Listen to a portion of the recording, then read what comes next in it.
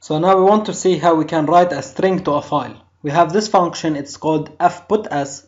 It takes a string and a pointer to a file, and it returns an integer. So fputs writes the string s to the file, alright? Now the \0 is not written to the file, and whenever we write a string to a file, the fpi will be moved to after the string. So whenever we use fputs again, we will write something after the string that we wrote before. Alright, now the function returns a non-negative value if successful, and this is usually 0, and it returns EOF if there is an error. Okay, so over here I'm opening a file in writing mode, and over here I'm closing it. Alright, so whenever we open it in writing mode, it will be empty. So now let's use fputs, and let's say we want to put hello inside the file f. Alright, build and run.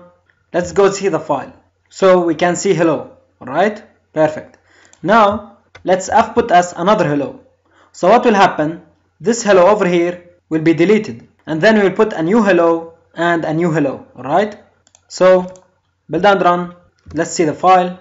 Here is the first hello, and this is the second one. And as you can see, when we wrote the first hello, the fpi is now after the o. So whenever we use fputs again, we write this string over here. Alright, now over here, let's say I want to put \n. So we will put the first hello, get to a new line, and put the second one. Build and run.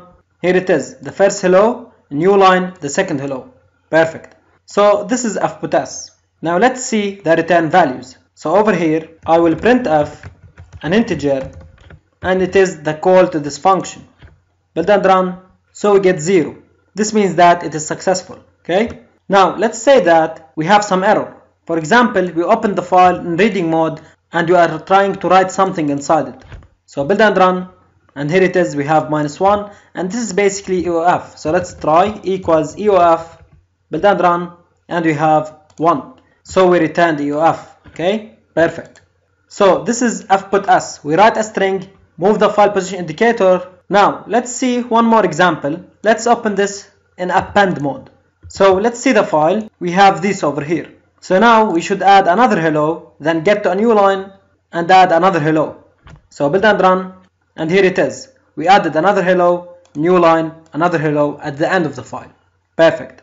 So great job. This is it. I'll see you in the next video.